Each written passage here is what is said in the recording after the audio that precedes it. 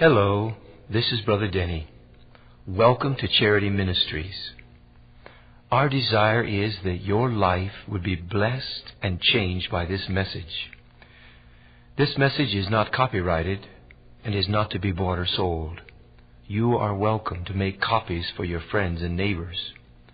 If you would like additional messages, please go to our website for a complete listing at www.charityministries.org.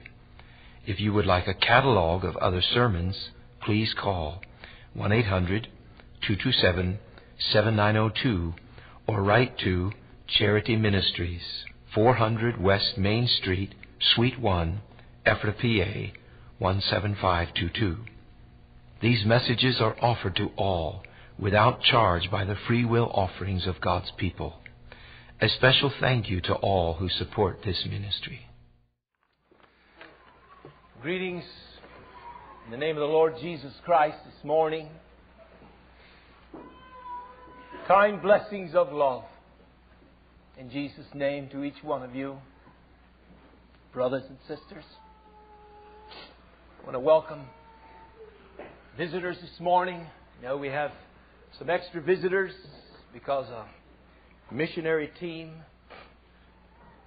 came home on Friday, so we have a few extra visitors because of that. And how we joy and rejoice in the comings and goings of people to the mission fields. I thought about it on Friday as we were at the airport.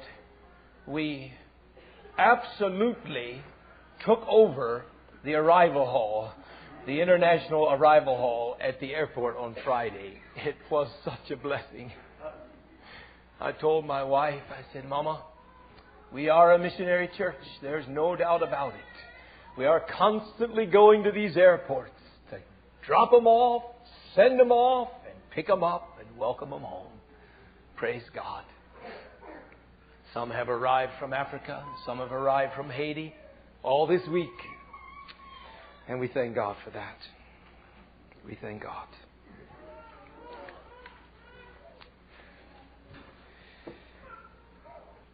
I'm going to continue my series of messages from Leadership Seminar on a declaration of the faith.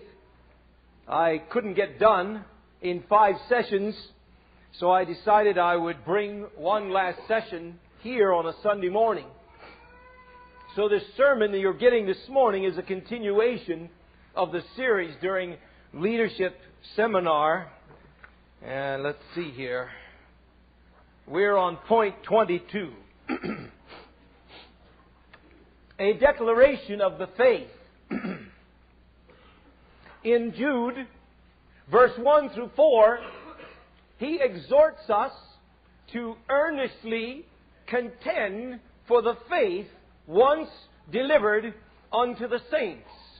Now that word contend means to agonize. It means to agonize.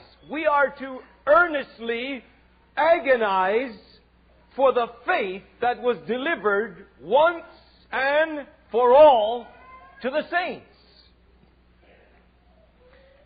Jude's motivation for writing these words, verse 1 through 4, is very clear in verse 4. Men were creeping in and teaching heresies, turning by their teaching and their lives, turning the grace of God into lasciviousness.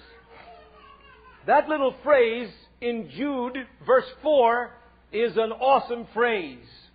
Turning the grace of God, the overflowing, matchless grace, empowering, sin-saving grace of God into lasciviousness. And lasciviousness is lawlessness or excess, an unrestrained lifestyle. They are turning the beautiful, awesome grace of God into a license to live an unrestrained lifestyle. This was the burden of Jude's letter that he wrote. Lawlessness is excess, unrestrained lifestyles, living in luxury, and just very simply living in the flesh. The grace of God allows you to live in the flesh, is what they were saying, basically. We are free in Christ to live a loose, undisciplined life. If anything is a descriptive commentary of the theology of our day, that is right there. The grace of God allows us to live an undisciplined, fleshly life. This was the burden that Jude had as he wrote these words. This is also my burden today as we continue to define what the faith is that was once for all delivered unto the saints. So the burden is, let us define the faith because of Christian lawlessness. I put that in quotes. We must define what the faith is because of Christian lawlessness. And so with that little introduction, just so that we can bring the rest of you along with where many of the men have been during the leadership seminar, we will move into point number 22. Point number 22 is the faith reveals an end-time apostasy. This point is probably one of the most important definitions of the faith that we could look at, especially in these days. In the context of American Christianity, it surely needs to be part of the definition of the faith. An end-time apostasy. The Bible teaches us that there will be, in the last days, a departure from the faith. A departure from the Word of God, and a departure from godly living. Anybody notice that these days? All three of those is clearly seen. There is a hearty pursuit after fleshly living in this land that we live in, and all in the name of Jesus. How can this be?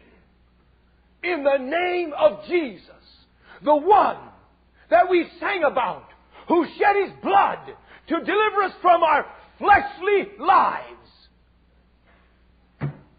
Now everybody's living fleshly lives in the name of Jesus. Christian lawlessness. That's a good way to describe it. That fits real well, doesn't it? Right along with Christian rock, Christian country music, Christian nightclubs, Christian movies, Christian movie stars, Christian beer, and who knows whatever else Christian.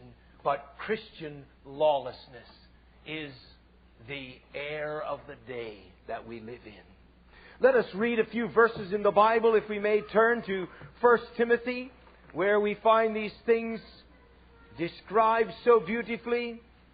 1 Timothy chapter 4, reading along with me, Paul says these words, "Now the Spirit speaketh expressly," which means God is clearly speaking to me, Paul says, "that in the latter times some shall depart from the faith." Giving heed, it tells how they're going to depart and what is the means of their departure. They will be giving heed to seducing spirits.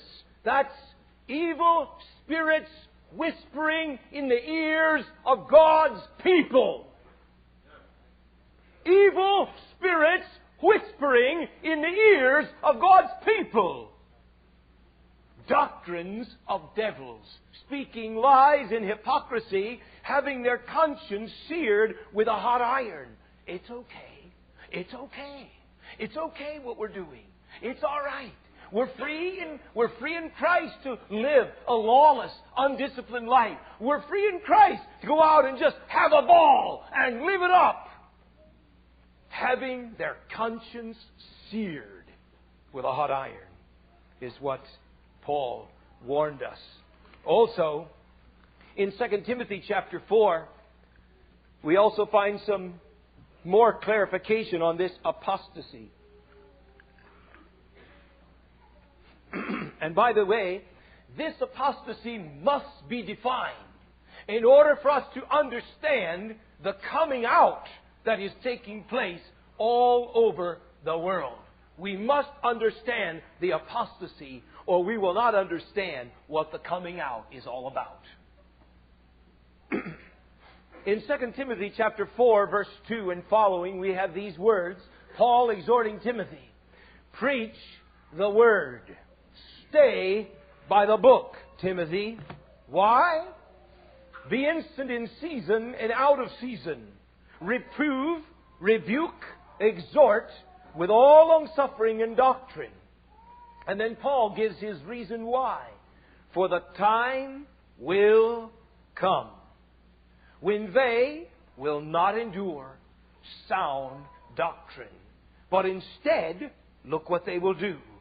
After their own lusts, their fleshly, lawless desires, after their own lusts, shall they heap to themselves teachers having itching ears, and they shall turn away their ears from the truth and shall be turned unto fables. What an awesome description of what is taking place in this land of ours today. Looking for preachers who will tickle our ears and tell us what we want to hear rather than what we need to hear, and encouraging us to go after our fleshly lusts and letting us do what we want to do, all in the name of Jesus. Yes, they will heap to themselves, they will gather to themselves teachers because they have itching ears. And the teachers will scratch their ears and make their ears feel good instead of making their ears burn like maybe they need to. They will make their ears feel good. Oh, that was a good sermon, preacher. How many times I've heard pastors say, when I preached the truth on Sunday morning, the people met me at the back, some of them, and told me that'll be enough of that kind of stuff or you won't be around here anymore. You know what the problem was? He didn't scratch their ears that morning. He told them the truth. They shall turn away their ears from the truth. And lastly, let us also read in 2 Thessalonians, just to see another scripture that goes along with this apostasy. Clearly reveals to us that there will be one and that we are in it. 2 Thessalonians chapter 2, reading from verse 9.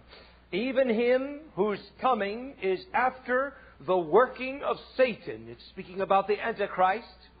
After the working of Satan with all power and signs and lying wonders, and with all deceivableness of unrighteousness in them that perish. And why? Because they receive not the love of the truth, that they might be saved from their sin. I paraphrase that a little bit. That they might be saved from their sin. And for this cause, God shall send them strong delusions, that they should believe a lie. That sounds like the doctrines of devils to me. But I'm sure there are some major lies that will fall upon the people in the last of the last days. God's Word clearly reveals to us in the New Testament that there will be a falling away, a departing from the faith in the last days. This we believe. This we acknowledge. This we recognize. This we see all around us. And this, many of us are here today because we waded our way through a bunch of confusion out there somewhere and ended up where we are today. there is a departing from the faith. And that faith is defined in the Word of God. And the departing is a departing from the Word of God, just like 2 Timothy chapter 4 said to us. Some say, well, what about an end-time revival? Oh, amen. Amen for an end-time revival. But what will it look like? That's the question this morning. What will it look like? Worldwide apostasy will bring worldwide persecution, which brings worldwide purifying of the church, which brings an anointed church, which brings many souls into the kingdom. But that's quite a bit different than maybe some of the revivals that have happened in the past. But nevertheless, I see it more of a revival like it was in the book of Acts, in the midst of much persecution, in the midst of people being martyred on every hand. In the early days of the church, in the early days of the Roman Empire, the harder they tried to stamp it out, the faster it grew everywhere. But it wasn't popular to be a Christian. It wasn't a popular revival. The local politicians weren't blessing it. But nonetheless, it was revival. And oh my! Let us not have the attitude in our hearts and our minds that we're going off the door with our chins hanging down and powerless and everybody's falling away everywhere and the church is a failure in the last days. No, the church will not be a failure in the last days. She shall be caught up with her Lord without spot or wrinkle or any such thing. A bride adorned for her husband. That's what Jesus is coming for. But oh, she's going to be a persecuted, purified, anointed bride. There will be a falling away. Number 23. The faith opposes amusements and entertainments. And may I say, to add to that, and encourages amusements and attainments. Amusements meaning meditation. Attainments meaning great exploits in the last days. For they that do know their God in the last days shall do exploits for God. So I don't have a problem with amusements and I don't have a problem with attainments. But amusement, which is no musings by the way, and entertainment, which is tickling your ears and satisfying your flesh, that I have a problem with. Amusements and attainments, go for it, brothers and sisters, with all of your heart, soul, mind, and strength. Young men, young ladies, you pick up those two and run with them with all of your heart. Leave the amusements behind and the entertainments with the people of the world and pick up the sword of the Lord and go for God in these last days that we're living. I believe that's the way God wants it to be. The faith opposes amusements and entertainments. Listen, brothers and sisters, the world is a battlefield. It is not a playground. But today's American Christianity has no problem playing their life away on a multitude of entertainments that will mean nothing in eternity. Absolutely nothing. What is your life? James says, it is even a vapor that appeareth for a little time and vanisheth away. Oh, the sad, sad tragedy of finding out after your vapor has vanished away that you wasted it on entertainments and amusements instead of musing upon the things of God. Like David said, while I was musing, the fire burned. That's what David said. How long since we mused in the Word of God to such a place that the fire began to burn in our soul? Do that for 2 or 3 hours. Skip the movie. Skip all the entertainments. Skip the skiing trip, bless God, and get on your knees and pray for 2 or 3 days.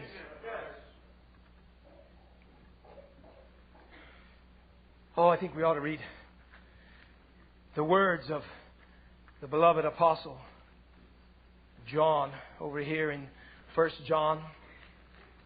In light of these things, I know that we've already looked at these verses in this series, but I think we need to look at them again in light of this subject of amusements and entertainments.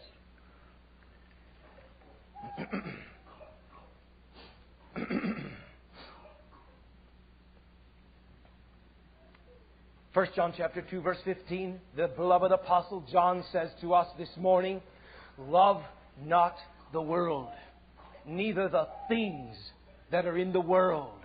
If any man love the world or the things that are in the world, may I just paraphrase that, the love of the Father is not in him. Because you see, you cannot serve two masters. You cannot do it. Though you may try, I guarantee you cannot do it, because God said you cannot do it. No man can serve two masters. No man. For all that is in the world, the lust of the flesh, that is our passions, and the lust of the eyes, that is our possessions, and the things we desire, and the pride of life, that is our positions. All of these things in the world is not of the Father, but is of the world. But the world passeth away, and the lust thereof, they will also pass away. But he that doeth the will of God abideth forever. Such beautiful words to us this morning. Brothers and sisters, how can it be that the Christian community in this land of ours has so swallowed the deception of this age that we live in, that movies are okay, that the videos are okay, that the sports world is okay, that the ferocious idolatry of sports is being worshipped by people who call themselves Christians? The TV, the radio, the computer games. It's whatever the next thrill is. That's the way it is. The latest CD with the latest beat and the latest hop to it. They've got to have it. The last one wasn't good enough. It's got to be a little rockier. It's got to be a little sweeter. It's got to be a little bit better. The next movie got to be better than the last movie. And there's no end to the thrills, brothers and sisters. There's no end. Brethren, in a day when Christian entertainment and good fun is on the rise, we must take a stand for wholehearted, Christ-centered living. We must do that. And I just want to challenge us moms and dads this morning. We have young people. We have children coming up among us. And when you look at your children and you look out here at that world around you, it can cause some unrest in your heart. You think, God, how are my children going to make it through that mess? Let me tell you how they will make it.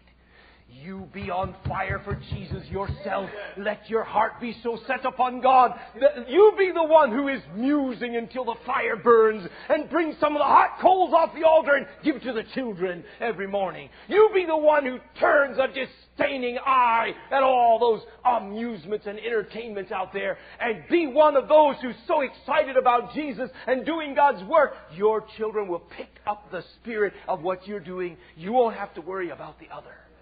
But if we're dead, if we're dry, if our Christianity is not what it ought to be, the lights are sparkling out there, brethren. The lights are sparkling. They're saying it's fun, it's okay. But it's not okay. Christian America lost its devotional life through entertainment. Let us be warned, brethren. Number 24. The faith is safe, sound security that is conditional. The faith is safe, sound security that is conditional. I'd like us to turn over to Colossians for a reading there. Can we do that? Colossians chapter 1.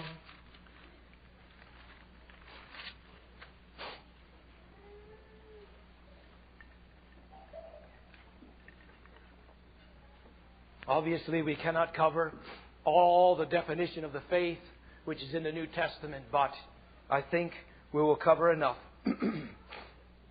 for anyone to get a clear understanding where we should be going.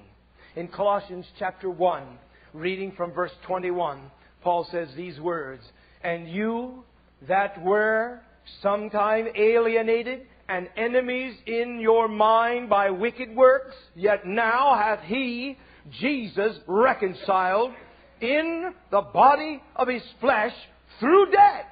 And why? To present you holy and unblameable and unreprovable in His sight. Now that's beautiful news. If you want to be righteous, to find out that Jesus reconciled us through the death in His own body, that He might present us holy, unblameable, and unreprovable in His sight. And by the way, brothers and sisters, that doesn't mean that's my position and I can live any way I want. It means holy in heart. It means pure in heart. It means my heart is clear and cleansed and right before God, and my conscience doesn't blame me. That I can stand before God and not be ashamed, just like it says in 1 John chapter 2. But look at what verse 23 says as we are looking at this security. To present you holy and unblameable and unreprovable, if you continue in the faith, grounded and settled, and be not moved away from the hope of the gospel. Oh, there's many things that I could say here as I read this verse. But I want us to know, brothers and sisters, that this verse is challenging us and helping us to see that this beautiful position that we have in Christ Jesus has condition upon it. There's conditions upon it. If ye continue in the faith, and not just continue, but continue that you are grounded and settled. That's talking about maturity. We must go on unto perfection. We must go on unto maturity. We must allow God to develop His character in our hearts and our lives. If you continue in the faith and be not moved away from the hope of the gospel. Now, if Paul is warning us not to be moved away, it seems very clear to me that it's possible to be moved away from the hope of the gospel. Otherwise, that verse doesn't mean a thing. It has no meaning to it. If I can't be moved away from the hope of the gospel. But I can be moved away from the hope of the gospel. If ye continue, then He shall present you blameless. Amen? If ye continue, then He shall present you blameless. To assume that I can live as I want to and go to heaven and be blameless is absurd. But I'm telling you, that's what people are saying today. I can live however I want, but of course we need to do the best we can and still go to heaven and be blameless. This presumes upon God's grace, and in fact is exactly what Jude was warning us about. Our faith is safe, it is sound, and it is secure. The promises, the power, and the protection of God is with us, and that brings sweet assurance. I want to say that this morning. I'm not talking about a life that goes around in utter fear all the time. I'm afraid I'm not going to make it. I'm afraid I won't be able to do it. I'm not talking about that. I'm talking about a faith that is sure, it is secure by the grace of God and the power of God and the promises of God. I can attain and live a life that is unspotted from the world. I can do that. That sweet assurance is ours, but not if we choose to live a lawless, unrestrained life. Then that sweet assurance is not ours. I did a quick run this morning just to search out a few words. And I want you to notice them this morning as we look at this point of a secure faith. If you look in the New Testament, you will find these phrases. And these are powerful. Some of the most powerful statements in the New Testament. This phrase, in Christ, is 77 times in the New Testament. This phrase, in Him, is 40 times in the New Testament. And the phrase, in whom, is 22 times in the New Testament. All these phrases are speaking about our in Him relationship. That's what it's speaking about. But what does in Christ mean? What does in Him and in whom mean? Let's look in Romans, if we may. Romans chapter 8, where we can get a little bit of an understanding of what in Him means this morning. In Romans chapter 8 and verse 1, Paul says these words, "There is, therefore, now no condemnation to them which are in Christ Jesus, who walk not after the flesh, but after the Spirit." Verse 4 also, "That the righteousness of the law might be fulfilled in us." In who? In those who walk not after the flesh, but after the Spirit. Also over in the later part of chapter 8 and verse 13, hear these words, "For if ye live after the flesh, a life of lawlessness." What does the Bible say? "Ye shall die. But if ye, through the Spirit," and only that way, brothers and sisters, "if ye, through the Spirit, do mortify the deeds of the body, ye shall live." And look at verse 14. "For as many as are led by the Spirit of God, they are the sons of God." May I be so bold this morning as to say, as many as are not led by the Spirit of God are not the sons of God? See, those are pretty strong words. I know. I know they are. But what does it mean? What does it mean? You see, we cannot have our fire insurance and go on living our own life, even if it's our own good fleshly life. That's not what Jesus died on the cross for. He died to deliver us from our sins, that He might empower us to live and walk with Him all the days of our life, and one day be translated into the other world and walk with Him for all of eternity. Hallelujah! Anybody want to get on board? You got to start walking now, brothers and sisters. You got to start walking now.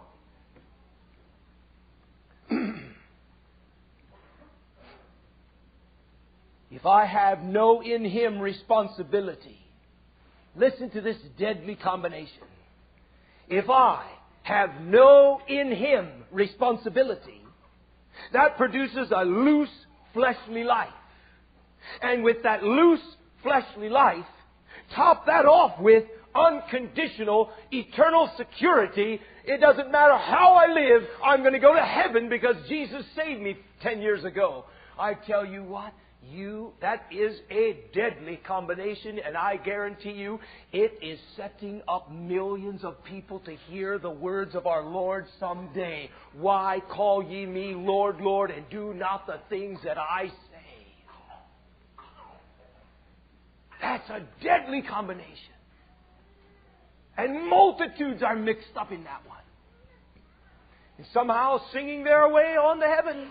They're going. Praise God, they're going. I'm not sure. They're going.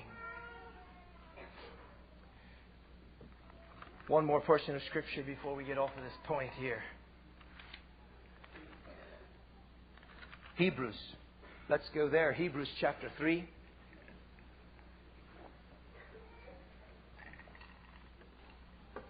Now, people have done all kinds of things with these verses here in Hebrews. You know, Hebrews is to the Hebrews. It's not for us. Hebrews were The book of Hebrews is for the Hebrews in another dispensation, and it's not for us in this dispensation. And I mean, they just chopped the whole book out, you know. But I don't believe that. The book of Hebrews is for me. Just like the book of Ephesians is for me. And the book of Acts is for me. The book of Hebrews is for me. And Paul says in the book of Hebrews, chapter 3 and verse 6, but Christ as a son over His own house, whose house are we if we hold fast the confidence and the rejoicing of the hope firm unto the end. Now that sounds to me like some responsibility that I have to keep the fire burning in my own heart. Amen? Just like Jude said, build yourselves up in the most holy faith. How? Praying in the Holy Ghost. Praying in the Holy Ghost will build yourself up in the most holy faith. Why should I do it? Because I'm supposed to maintain, hold fast the confidence and the rejoicing of the hope firm all the way to the end. That's what Paul says. Verse 12 of the same chapter. Warning to us, take heed, brethren, lest there be in any of you an evil heart of unbelief in departing from the living God. But exhort one another daily while it is called today, lest any of you be hardened through the deceitfulness of sin. For we are made partakers of Christ in the end, in all His beauty, in all His glory, with a new body and a new home in heaven for all eternity. We are made partakers of Christ if we hold the beginning of our confidence steadfast unto the end. And as I look at those verses, that simply means this to me. I ought to be excited about what Jesus did for me today, just like I was 30 years ago when He saved my soul. There ought to be a thrill. There ought to be a spring in my step. There ought to be a zeal inside of my heart for what God did for me. There ought to be a joy in my soul. I ought to be able to worship God with my whole heart, soul, mind, and strength this morning because of what Jesus did for me. That's a lively faith, a lively hope inside of my heart. And God says, I'm responsible for that kind of a heart. You know? You can't maintain that kind of a heart if you stay up till 11 and jump out of bed just before you go to work in the morning. It just doesn't work that way. You got to get a little fuel and dump it on the fire morning by morning or evening by evening to keep the fire burning. Enough on that. Number 25. The faith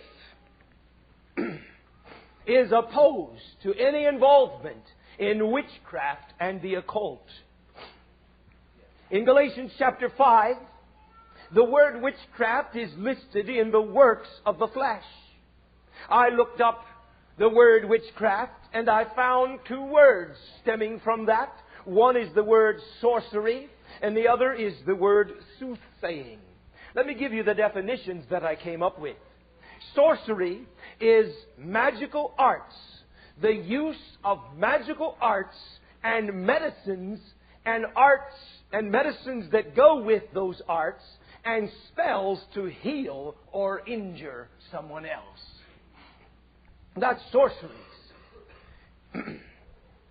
The use of magical arts and medicines with those arts to cast spells, to heal, or to injure someone else. Contrary to some people's undiscerning ideas, just because it makes somebody well, that doesn't make it right. Witch doctors have been healing people for ages and ages. And then the other word is soothsaying, which simply means to divine. And divine means to seek knowledge of familiar spirits, to give and to give out that knowledge. I need to find something out. I know how I can find out that information. I know where I can go. I know what I can do to get this information, and then I'll have some knowledge that nobody else has. That's called soothsaying. Involvement in these brings a curse of evil and demon activity upon your life, your family, or your church. Any of those, it will bring a curse of evil, a cloud of darkness, and demon oppression and activity upon your life, upon your family, or even in your church. Many New Age healing arts are nothing but sorcery today. Many New Age medicines are the same. And I'm afraid in this day when drugs is, it is on the rise like never before, I begin to question some of the drugs that are being used today also in the, quote, accepted medical field. So many drugs. Listen, that's not the way to go. I'm not against taking something if you get sick, but listen, this world is set on more and more drugs, more powerful things that alter your body, that do all that stuff. Listen, that is not the way that God wants us to go. It's not. And don't you be too naive. The witch doctors, they've been giving Viagra out to men for centuries. That's nothing new. And we'll leave it at that.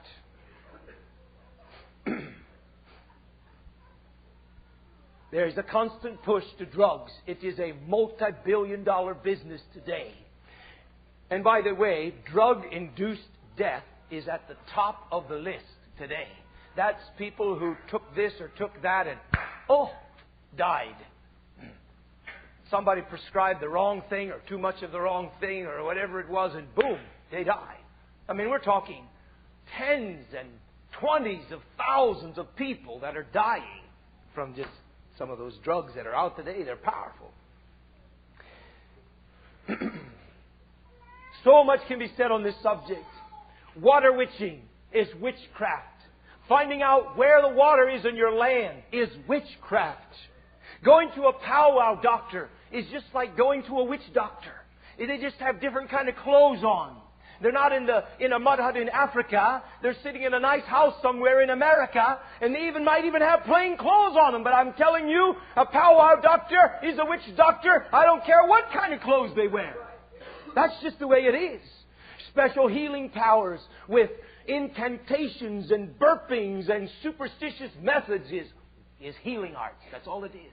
It's curious arts. These things bring a dark, oppressive cloud over a life, over a family, and even over churches. And I'll tell you, there are churches where it is dark. And if you were able to get in there and dig down underneath the surface and find the history of that church, you will find witchcraft in many of them. That's the way it is. These things must be renounced. We must repent of them and be cleansed in the name and through the blood of Jesus Christ our Lord. It's nothing to be afraid of. If you've been involved in something like that, that's nothing to be afraid of. You shouldn't be gripped with fear. Just get on your knees before the God of heaven and repent and renounce those things in Jesus' name. And let the blood of Christ wash your heart clean. And you can get up and go on. You don't even need to run to somebody else and say, I need help. I did this. Run to Him. Hallelujah. He'll take care of you. Number 26. We're moving along. I know every one of these is a sermon, but number 26. The faith is miraculous. I looked up the word miracle in the Greek New Testament. There are two words for the word miracle in the Greek. One of them is the word dunamis, and the other one is the word semeion. Both of these words describe miracles. The one word for miracle, dunamis, how many know what that word means? I thought so. That's the word power, where Jesus said to His disciples in Acts 1:8, but ye shall receive power. Dunamis. After that, the Holy Ghost has come upon you, and ye shall be witnesses unto me. That's that word. Sometimes it's translated into English as power, and sometimes it's translated miracle. And the reason for that is because power makes miracles. That's how it works. The other word, Simeon, it means wonders and signs of divine authority. I like that. Signs of divine authority. Remember what Jesus said? If I cast out devils by the finger of God, then the kingdom, the authority of God has come unto you. That's what Jesus meant by that. Signs of divine authority. The word miracle reaches into the moral and physical aspects of our lives, and many other besides that, because many miracles are done which are not physical healing or moral healing. Paul said it this way in Galatians. I want to turn there. See if I can find it real quick.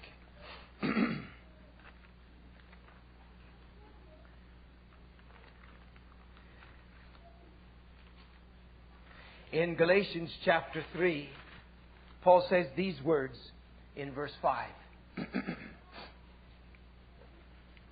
He's challenging the Galatian church because they got all wrapped up in the law again and got their eyes off of Jesus Christ. And he's admonishing them and he's reasoning with them. And one of his reasonings he gives in verse 5. And he says these words. He therefore that ministereth to you the Spirit and worketh miracles among you, doeth he it by the works of the law or by the hearing of faith? Paul is reminding them of the miracle working power of God in their midst, and reminding them that manifestation of that miracle working power did not come because you kept all the laws and kept all the rules. It came by faith. Those who believed. That's what Paul is admonishing them. The faith is miraculous, brothers and sisters. Many times people run to these modern day healers with curious arts because God's people have lost the power of God, the anointing of God, and they've lost the faith of God to believe God to do things like that.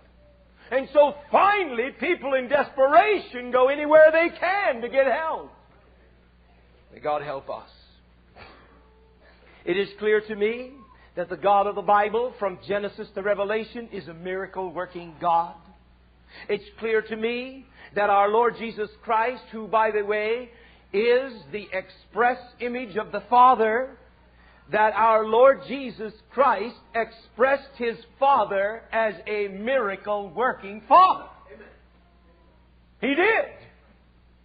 He said, "What I see my Father do, I do." The early church knew Him that way. History is filled with examples of people who believed God for the impossible and found Him to be faithful even in their day. I was thinking about it this morning as we were singing. The Lord healed me 2 weeks ago. I lost my voice doing the home meetings. I damaged my voice. And I couldn't preach but one sermon. And all of a sudden I was rasping and trying to get the words out. And I couldn't sing at home for a week. You can ask the family how many times I looked to Samuel and said, could you tone that one down a little bit further? Pitch it down, Samuel, so that I can sing. Because I love to sing. But you can't sing if you don't have a voice. Well, just before leadership seminar, a few brothers were praying, and I laid it out, and I said, "Brethren, please pray for me. I don't know how my voice will make it. One sermon blows it out, and I have a whole lot of talking to do next week." And we just prayed and asked God to heal it. And I went my way. And it didn't dawn on me until about 4 or 5 days after the leadership seminar. We were sitting in family devotion singing a song that has higher notes in it. And I was just hitting those notes one after another. And I thought, God, I've got a voice. I've still got a voice. And this morning we were singing, When I Survey the Wondrous Cross. You know, to sing that in the tenor, it's pretty high, isn't it? You guys that know music, is that pretty high? I hit that thing all the way through the song, and I thought, bless God, I can sing again. It ought to be that way. God ought to be that kind of God to us. And listen, you may say, oh, wait a minute, it says in the last days that, this is going to happen, and we read the verse there, all deceivable signs and wonders. I know it says that. But should God vacate because the devil's counterfeiting? I don't think so. Let's not be so afraid of a false miracle that we don't have a miracle. God is a miracle-working God. Amen? And it's part of the faith, brothers and sisters. And listen, when the persecutions come and we find ourselves crawling down the back alley and we don't know where we're going to get our next meal and we need somebody to blind the eyes of some commissioner so that we can sneak by and do this or do that or get somebody a Bible, we're going to find out that God is still a miracle-working God. The thing is, we don't need any miracles. We're Americans. Who needs a miracle? Well, listen, I'm here to tell you today, God is a miracle-working God. And listen, just because there's false, that doesn't mean we have to be afraid of the true. God is a miracle-working God. Let's believe it. All right, number 27. I'm almost done here. Let's see, I have 2 to go. Number 27. The faith is expressed in modesty and simplicity. The faith is expressed in modesty and simplicity. And if there was ever a day when the faith needs to be expressed that way, it is the day that we live in. Modest? The word modest. Humble expressions of life. How's that for a definition? I got that out of Webster. Even a modern Webster dictionary. Humble expressions of life. Well, that touches every one of us, doesn't it? Amen, brethren? It's not just the ladies. Modest. Humble expressions of life. I like it. Free from ostentation. That's a big word that means not showy. Well, we sing it. We sing that word, don't we, in that one song, Not I, but Christ, No show, no ostentation. Free from ostentation. And the last definition in Webster's, free from vanity. Then let's look at the word simplicity. Simplicity means freedom from complexity. Plainness. This is Webster's modern. I didn't have my 1828 dictionary, so I went to the modern one this morning, but it's okay. Simplicity, the absence of luxury or extras. And may I say, this word modesty and this word simplicity touches every area of the men's lives and the women's lives. Though it's true that the idea of dress has a lot to do with that, I want to just preface that this morning. It means a whole lot more than just the clothes you wear. I've seen some pretty plain dressed people driving black cars that were the fanciest car that I've seen in a long time. So it touches more than just the clothes we wear. It was interesting to me to note as I looked down Webster's dictionary for these definitions that I found the word freedom dominating in all of the definitions. I thought, amen, Lord. Because that is exactly what it is. Some people say, oh, no. We have to be modest. No, you get to be free. Amen.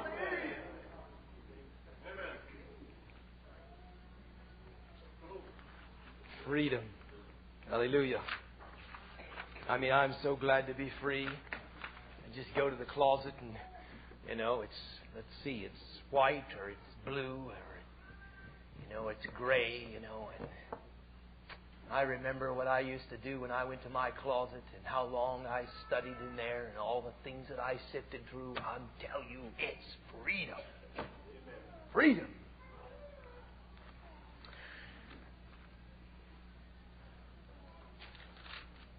1 Timothy chapter 2, verse 9 and 10 says, I will therefore that men pray everywhere, lifting up holy hands without wrath and doubting. Let's start obeying that, brethren. In like manner also that women adorn themselves in modest apparel, with shamefacedness and sobriety, not with broided hair, or gold, or pearls, or costly array, but which becometh women professing godliness with good works. Modest apparel. I would that women would adorn themselves with humble expressions of loose-fitting garments. Humble expressions of loose-fitting garments. And may I say, I would that us men would also adorn ourselves with humble expressions of loose-fitting garments. I'm not telling you to put on a tunic. Humble expressions of loose-fitting garments that are free from showiness. And I just admonish us men to do the same. Many times our wives outshine us on this point. The world knows where they stand, but us, there's very little difference. You know, there was a little book that I read once called Your Clothes Say It For You. And I know that people have done all kinds of gymnastics to try to disprove that, but I'm telling you it's true. Your clothes say it for you. They say something. I travel all over the world and I've seen every kind of expression of clothing that you can imagine, and I can testify that the clothes say something every time. Whether it's a soldier or whether it's a Hindu lady with a little red dot on her forehead, his clothes say it for him, her clothes say it for her, and our clothes say it for us. What do our clothes say? That's the challenge I leave you. This story came to me from someone else, but I believe it's valid. A group of youth were out ministering on the streets some time ago. And while they were out ministering in a group, a car full of teenagers pulled up. And I know they were making fun. They were looking for ways to intimidate. I know that. But they pulled up to this group of young people and rolled down the window and started accusing the boys and said to the boys, "Hey, what's wrong with you guys? Your girls look different, but what happened to you?" Boom, drove away. And the boys just kind of...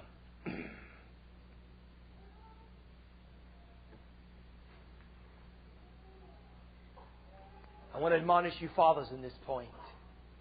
Proper training and oversight is the need on this subject. Father, proper training and oversight is the need on this subject. Do not say, "I'm waiting for the church to do something about it." It is your responsibility. The church is to back you up.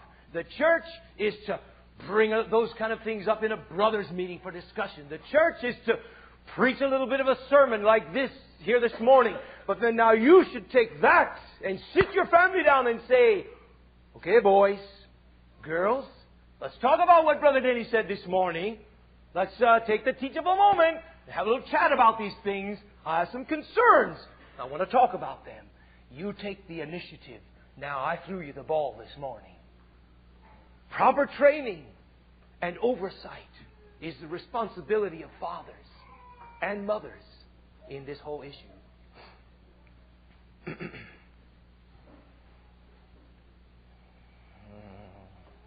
Number 28, the last one. Last but not least, let's turn to Ephesians for this one. I want to end it with this one for a very specific reason. because I believe that we stand in danger of taking this list of definitions of the faith and devouring one another with it. So the last one that I want to speak about this morning is the faith is unity in the true body of Christ. Unity in the true body of Christ. Ephesians 4 verse 1 and following says, Paul says, I therefore, the prisoner of the Lord, beseech you that ye walk worthy of the vocation wherewith ye are called, with all lowliness and meekness, with long suffering, forbearing one another in love. Notice those words. Lowliness, meekness, long suffering, forbearing in love. Endeavoring to keep the unity of the Spirit in the bond of peace. There's one body and one Spirit, even as ye are called in one hope of your calling. One Lord, one faith, one baptism, one God and Father, who is above all and through all and in you all. Let us not forget that, brothers and sisters, this morning.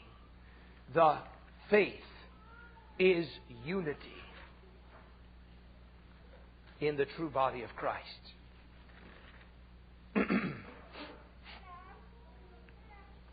These words in Ephesians chapter 4 can be applied two ways. I believe Paul is applying them two ways. Local and extra-local. Local and universal. There is a local expression of the body of Christ, and therein there should be unity among the brethren. But there are also many expressions, local expressions of the body of Christ, and there should also be unity in the midst of the true body of Jesus Christ. There shouldn't be schisms. There shouldn't be divisions. There shouldn't be cutting off of one of another because you don't agree with point number 8 that Brother Denny mentioned in his sermon on declaring the faith. That's not how it works, brothers and sisters. John chapter 17, verse 21, Jesus prayed this beautiful high priestly prayer. Listen to his words. The burden in verse 21 and following. That they all may be one. As thou, Father, art in me, and I in thee, that they also may be one in us, that the world may believe that thou hast sent me. Look at that beautiful word. And the glory which thou gavest me, I have given them. Let's watch the glory, brothers. That they may be one, even as we are one. I in them, and thou in me, that they may be perfect, may be made perfect in one, that the world may know that thou hast sent me, and hast loved them, and as thou hast loved me. Jesus, praying his high priestly prayer for unity, expresses the longing of his heart. And also gives us great insight into where this unity comes from. It's not first and foremost an agreement on the list of doctrines that I've given in these series.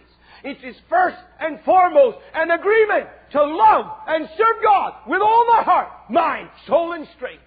I thought about it this morning as our brother was leading us in that last song. Fully surrendered, Lord divine, I will be true to Thee. Oh, brothers and sisters, that is the foundation of the Church of Jesus Christ right there. If our hearts are in that place, that's where God wants it to be. There may be a little variation here and there in how this is done or that is done, but let the fire of consecration be burning on the altars of our hearts all the time. And therein, the grace of unity will be poured out by God upon our hearts. I'm not opposed to having one-mindedness. But we need to be careful what we do with that one-mindedness. Jesus, our high priest, was very clear on this subject. That they may be one even as we are one. It is clear to me in the Acts that this prayer was being answered. The early church was not a denomination with a governing head. Christ was the head of the early church. Amen? But the people in all the congregations were vitally connected to this heavenly head. And because they were vitally connected to this heavenly head, there was unity among them. Unity in the local bodies and unity in the extra-local bodies. There was unity because they were all vitally connected to the head. Amen? So you say, well, what about ecumenism? No way. That's a counterfeit. But let's not overreact because of a counterfeit. Unity, the unity of the body of Christ, is one of the fullest revelations in the New Testament that you'll find. It's not a little one. It's not one or two verses. It's verses and verses and verses. So let's not overreact to the ecumenical movement. God wants His people to be one.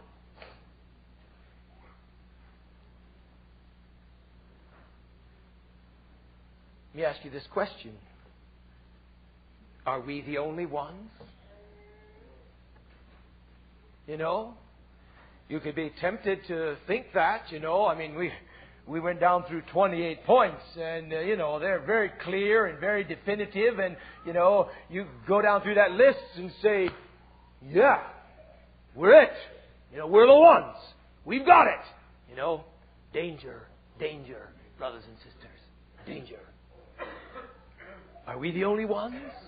Does everyone have to see everything exactly our way? Let us be careful. Let us be humble. Let us be lowly. We stand in danger of cutting off some in our fellowships. We stand in danger of that. The faith stands for unity in the true body of Jesus Christ. May God help us to discern. I know it's a mess. I know it's a mixture. I know it's confusing. But brothers and sisters, it is not us four and no more. It is not. The body of Christ is bigger than us. Way bigger than us. There are many more points that we could make, but I think that this is enough to direct our steps into true godliness of lifestyle in these last days that we live in.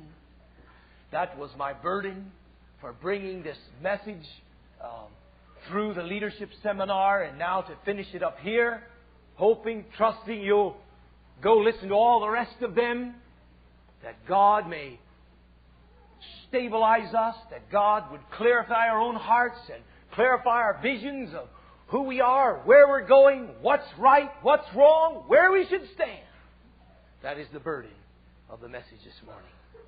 Let's bow our heads for prayer, and we'll be done this morning.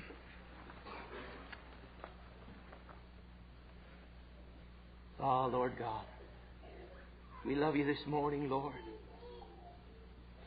God, I do confess before You this morning, the faith is precious, Lord, in my heart. I thank You, Father. You have not left us here on this earth without any direction. You have clearly revealed to us how to live. And God, we want to live. We want to be the true. We want to be the real. We want to be the testimony of God upon the earth in the last days. We want to be in that number, Lord. We want to be the bride. When You come for Your bride, we want to be the bride. Dear God, we pray in Jesus' name, Lord, that You will help us, God, to assimilate all these truths, Father, and bring them down.